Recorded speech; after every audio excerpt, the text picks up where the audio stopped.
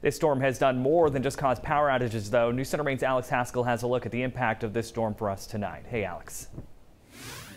Hey, Zach. So the snow has pretty much stopped here in Portland, but what it has left behind are some pretty strong winds and this heavy and wet snow. Fun for the kids, but probably not for those having to clean it up.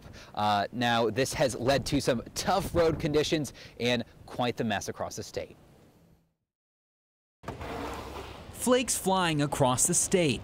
Hour after hour, inch by inch, the snow in Wells piling up fast. It's pretty heavy. Bob Lavoie has lived in town for more than 30 years. I've seen some pretty substantial storms.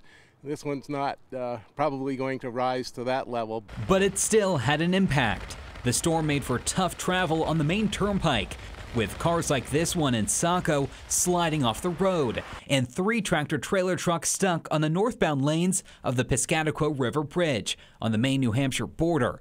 Maine State Police said icy conditions were to blame. One driver who shared these pictures said she was stuck on the bridge for over an hour. A lot of ice stuck to the actual road. We met one brave driver in Kennebunk heading home from a concert. I've just been to see John Mayer in Boston. It was great. What do you think of this weather right now?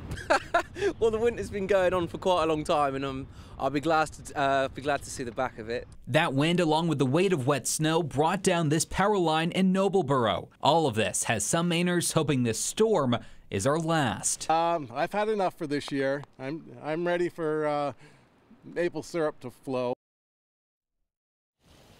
Now, my fiance texted me not too long ago. He said our power is out, just like many others. CMP says it will be working through the night and tomorrow to restore power. But Zach, how much work these crews can get done really depends on these high winds. All right, Alex Haskell live in Portland tonight. Thanks so much.